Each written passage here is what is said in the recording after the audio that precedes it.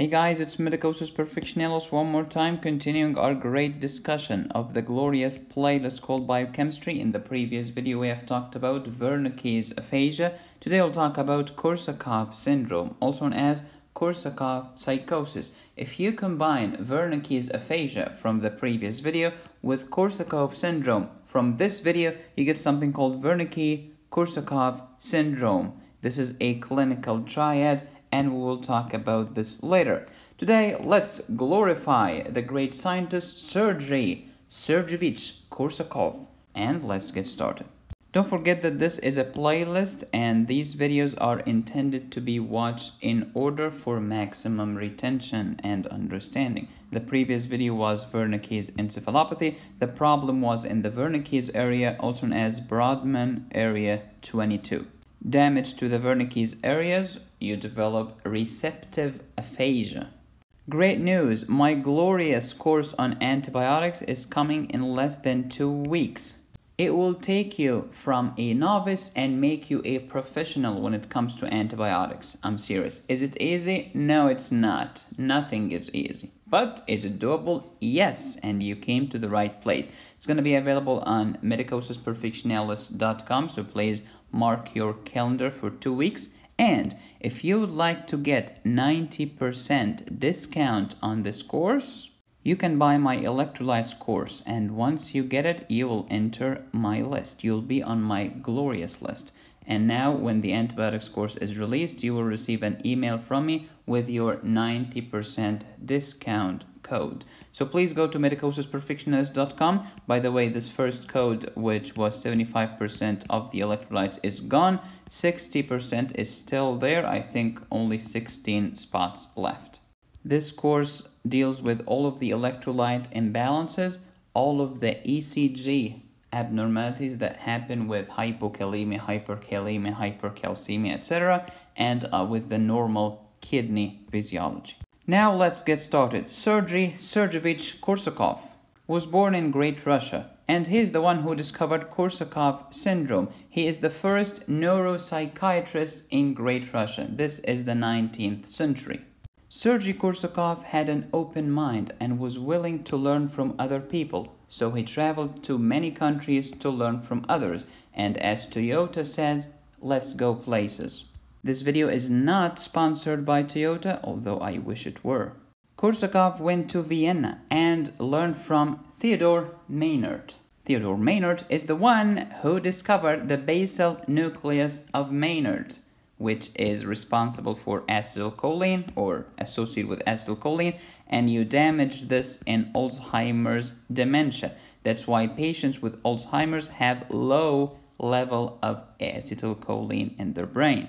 Theodor Maynard is the one who discovered Maynard cells and Maynard decussation as well. A decussation is a crossing, such as the motor decussation, the sensory decussation, etc.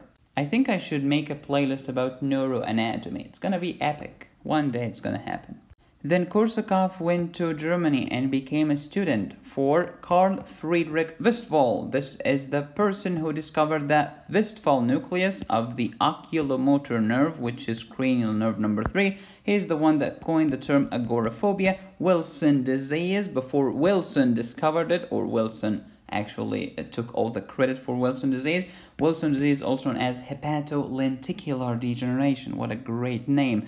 Erb-Westphal symptom, Edinger-Westphal nucleus, narcolepsy, and cataplexy. He is the one who termed all of these terms. Carl Friedrich Westphal had many students, including Arnold Pick, who discovered Pick's disease or frontotemporal degeneration, Carl Wernicke, who discovered Wernicke's area and Wernicke's aphasia that we have discussed in the previous video, and last but not least, the great Sergei Sergeyevich Korsakoff. Which brings us to my words of wisdom. If you learn from giants, you might become a giant. But if you learn from Twitter, Jack Dorsey, I'm sorry, let's move on. The only secret in life is hard work. You do not need to read the 10 secrets in life or the 20 recipes for success. Shut up. Speaking of hard work, now let me tell you a story about one of my favorite women ever, Mrs. B, also known as Rose Blumkin. She was born in Russia, One day she waked up early at 6 a.m. and saw her mother baking her bread before dawn. She said to her mom, "My dear, I will help you. I will get a job, save some money, and go to America. I will work hard and send you money." So she left Russia on a peanut boat. Apparently she was not allergic. She landed in Seattle. She could not speak a word of English. In fact, she was illiterate. The American Red Cross saw a tag around her neck, and on it was written Fort Dodge, Iowa. So they took her to Iowa. She did not know anybody. Her daughter, Frances, went to school, and when she came back every evening, Mrs. B asked Frances to teach her English and the English words that she studied this day. That's how she learned English. Then Mrs. B did something that will never trend on Twitter. She worked a lot. She saved $500 and then bought some carpet for $2,000, and now she owes $1,500. So she sold her own bed, her own sofa, and refrigerator to pay back the loan. And one by one, she started selling carpet, and then her basement grew from 2 carpets and a sofa in her basement to the biggest furniture store in the world, the Nebraska Furniture Mart. She then sold the company for $60 million to Warren freaking Buffett. She continued to manage the store until she was 103 years old. She died when she was 104. She could never read or write. Her children and grandchildren still work at the store today. She changed her life and her entire family tree, employed hundreds of workers, and helped millions of customers. She is a living example of what can happen to you when you have a dream and stick to that dream and sacrifice everything till you achieve it. She was a winner, not a whiner, a victor, not a victim. Her store is still in Omaha today, and I hope I can visit it before I die, and maybe I will buy a carpet from her. Thomas Edison had only 3 months of schooling during his entire freaking life. He did not lack education, neither did he die poor. I never let schooling interfere with my education. Oh, but I go to college and I listen to my professor with his PowerPoint. This is schooling. This is not education. Education came from a Latin word called educo, which means to induce from within. Show me a store clerk with goals, and I will show you a man who will make history. But show me a man with no goals, and I will show you a store clerk, said the great J.C. Penney, who started as a store clerk. Korsakoff is the one who coined the term paranoia, spoke a lot about alcoholic psychosis and alcoholic polyneuropathy, and of course is the one who discovered Korsakoff syndrome.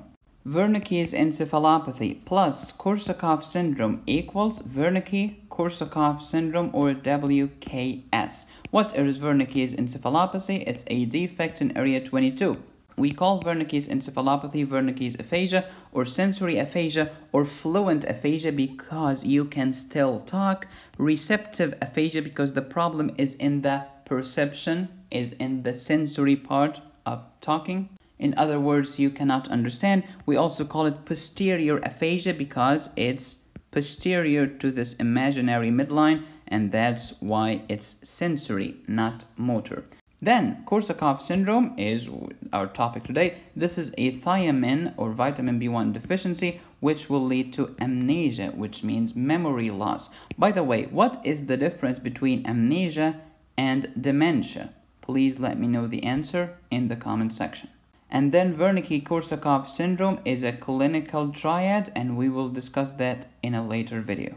Korsakoff syndrome could be alcoholic or non-alcoholic. It has 2 subtypes. So just because you have Korsakoff syndrome doesn't necessarily mean that you are an alcoholic. It could be simply because of vitamin B1 deficiency.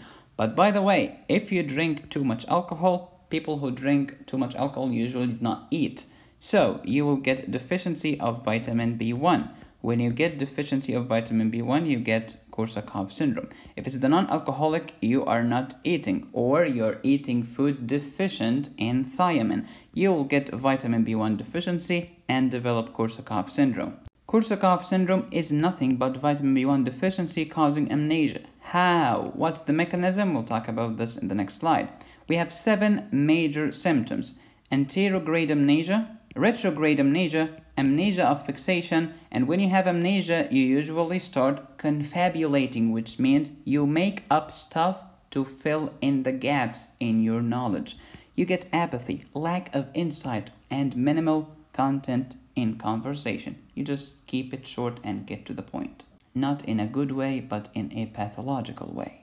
What is thiamine? We have talked about this before in this playlist of biochemistry. Thiamine is vitamin B1. We have 2 compounds, thiamine diphosphate and monophosphate. We could not care less about monophosphate. Diphosphate is the same as thiamine pyrophosphate, or THDP, also known as TPP, thiamine pyrophosphate. It's a cofactor in biochemical reaction, including most of the enzymes that end in dehydrogenase. What is dehydrogenase? Please watch my previous video. One of them is the pyruvate dehydrogenase. Pyruvate dehydrogenase is an amazing enzyme, but it needs thiamine as a cofactor, as a helper, as a co-pilot. Speaking of pyruvate dehydrogenase, it's here. It needs vitamin B1 as a cofactor. Pyruvate dehydrogenase will convert pyruvate, which came from glycolysis, into acyl-CoA. Acyl-CoA will enter Krebs cycle, giving us ATP, which is the currency of energy in the cell. ATP is money. In other words, to go from pyruvate to energy, you need vitamin B1, period, end of issue. Without vitamin B1, your pyruvate will become lactate, leading to lactic acidosis, which will lead to a high anion gap metabolic acidosis. Any high anion gap metabolic acidosis, or any metabolic acidosis for that matter, inhibits your synaptic transmission, your synapses. So you get drowsy, lethargic, tired, and even comatose. Do you want to know why? Because normally metabolism secretes acids. So if I let you metabolize, you will secrete acids. But if you have acidosis, your body doesn't want you to metabolize. So your body doesn't want you to move. So it inhibits your synapses and makes you tired and lethargic, because if you move, you'll get more metabolism, which will worsen your acidosis. Something your professor will never tell you. So, from pyruvate to energy, we need vitamin B1 or thiamine as a cofactor. One of the organs that needs vitamin B1 the most is the great mammillary body. Mammillary body is responsible for memory. Without it, you get amnesia. So, any damage to your mammillary body will lead to amnesia. So, vitamin B1 deficiency will lead to amnesia, because now you have no memory. Why does the mammillary body needs vitamin B1? Because the mammillary body needs ATP. Remembering things requires energy. There is no free lunch. Korsakoff syndrome. You have thiamine or vitamin B1 deficiency into no conversion of pyruvate to acyl-CoA. Therefore, no ATP in the mammillary body. You get gliosis, hemorrhage, and bleeding in the mammillary body, which will lead to amnesia. Now, pyruvate will become lactate, which will lead to gliosis, hemorrhage, and bleeding in the mammillary body, which will lead to amnesia. There is damage to the mammillary body, medial dorsal nucleus, anterior group of thalamic nucleus, which is part of the limbic system. All of these come in multiple choice questions on your exam all the time. Please remember, mammillary body, medial dorsal nucleus of the thalamus, anterior group of the thalamus, which is part of the limbic system. Major symptoms are 7. 3 amnesias, anterograde, retrograde, and amnesia of fixation, confabulation, apathy, lack of insight, minimal content. Thank you so much. What causes thiamine deficiency? Also 7. Chronic alcoholism. Severe malnutrition, those two usually come together. Dietary deficiency, if you only eat the refined white rice or white bread that's not fortified, and I've talked about fortification in the previous video. Most of the time, personally, I eat white bread, but it's fortified, so don't worry, I'll be fine. How do I know that it's fortified? Read the label, honey. Read the freaking label and check the laws of your country. Next, prolonged vomiting, which can happen in cholera, hyperemesis gravidarum, and chemotherapy. Mercury poisoning, which will lead to numbness, weakness, renal toxicity. The renal toxicity could be acute tubular necrosis, which is the toxic subtype, or RTA type 2, which is the proximal subtype. Because as you know, mercury will damage your proximal convoluted tubule, leading to Fanconi syndrome, not to be confused with Fanconi anemia, and Fanconi syndrome is a renal tubular acidosis type 2 because it involves the proximal convoluted tubule. Extreme dieting, those of you who follow online bloggers. Folate deficiency leading to thiamine deficiency, leading to decreased thiamine absorption in the GI tract. So here is a vitamin deficiency leading to another vitamin deficiency. Horrible. Remember, I've told you before that vitamins are essential, which means you have to eat them in the diet because your body cannot synthesize them. How to diagnose Korsakoff syndrome? Clinically, lab or imaging are not needed. If you do PET scan, which is not needed, you'll find decreased glucose metabolism, where same 3 locations: in the mammillary bodies, in the medial dorsal nucleus of the thalamus, and in the anterior group of the nuclei of the thalamus. Cool. If you do an autopsy for forensic pathology or after the patient passes away, if you just want to research it more, you'll find the lesions or infarctions in the same 3 locations: mammillary bodies, medial dorsal nucleus, and anterior nucleus. How do you treat Korsakoff syndrome? Give the patient what they lost. If they lost vitamin B1, give them vitamin B1. Genius. This is dadgum insightful. Or also hydration and nutrition, of course, which goes without saying.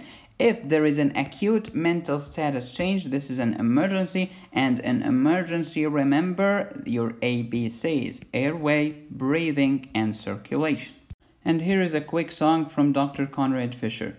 For any acute mental status change of unknown etiology, Narcan, dextrose, thiamine for you and me. Why Narcan? Because the patient could have been poisoned by morphine. The whole point of acute mental status change of unknown etiology, that we do not know the cause. We do not know what caused this person to have an acute mental status change. So you give Narcan because he might be on heroin. You give dextrose and thiamine because he might be on alcohol and he might be suffering from Korsakoff syndrome. By the way, if you give glucose without vitamin B1 to a patient who is an alcoholic, you might kill him. Always give dextrose with thiamine. Why? We'll talk about that later, but remember that good intentions are never good enough. In a nutshell, here's a very quick summary about Korsakoff syndrome. The cause, thiamine or B1 deficiency, which has 7 causes.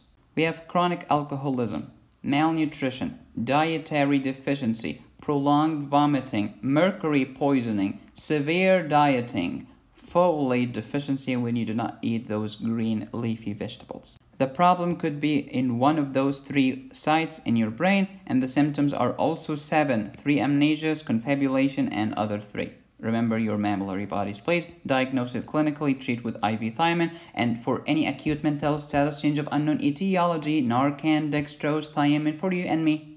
Thank you so much for watching. Please get my antibiotics course, and please go to medicosperfectionalis.com and get my electrolytes course before I release my antibiotics course, so that you can receive a 90% discount on your antibiotics course. Thank you so much for watching. I am honored. I love you. Until next time, please be safe, stay happy, and study hard. This is Medicosis Perfectionalis, where medicine makes perfect sense.